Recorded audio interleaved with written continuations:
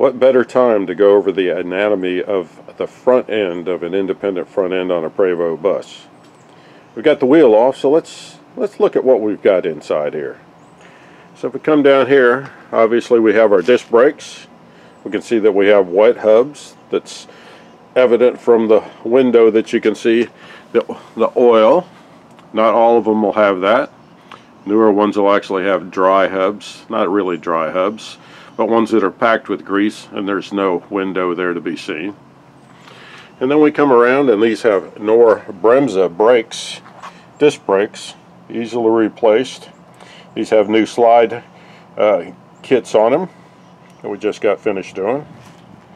Here we'll be able to see the brake chamber, and the brake chamber takes air from the braking system and changes it to a mechanical rod to actually apply pressure on those brakes. The size of those brake chambers determines how much pressure is put on the brakes. So unlike a car that would have a system to equalize the hydraulic pressure front to rear based on braking, it's done by the size of these brake chambers. If we come in here further, here we see the dog bone bushing.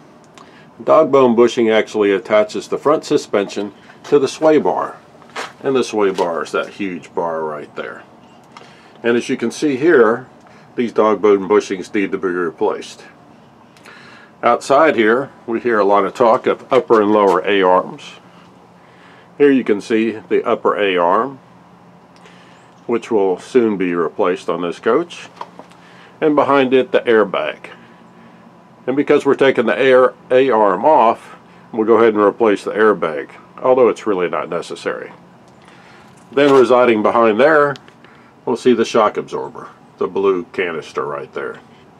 And if we follow the sway bar to the center of the coach, we will see back in here we will finally get to the leveling valve. And the leveling valve is responsible for your ride height.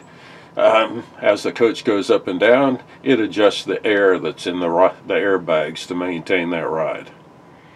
So, in a nutshell, that's what we've got in the front suspension of our independent front ends on our Prevost bus.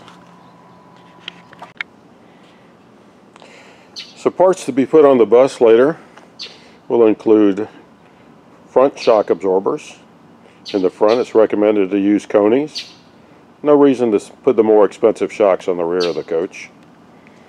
A new airbag, again only being replaced because the A-arm's coming out. Good morning, Shiner. Say hi, Shiner. And we also have an upper A-arm. And here you'll see the dog bones, one with bushings and one without. You don't replace the dog bones, just the bushings.